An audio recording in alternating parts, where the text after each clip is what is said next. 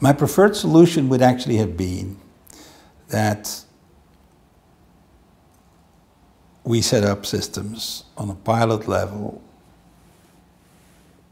test things out, like Japan has done partially, actually, in the 1990s and the first half of the for the first decade of the 21st century. And then choose the best models and communicate the learning experiences from the different models. What's now likely to happen instead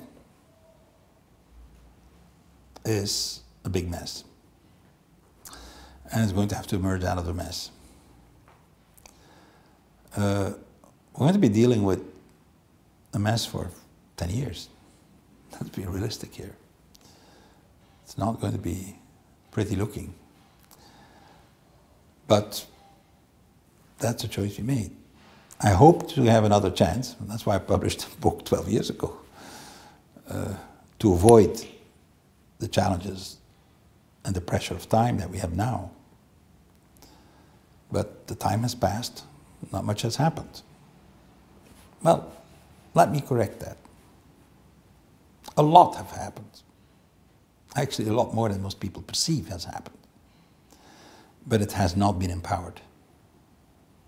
It has not been supported.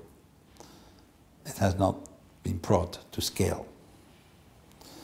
And I think we should look at the pearls that have been developed over the last decades already and empower them. That would be the fastest way to get out of the mess.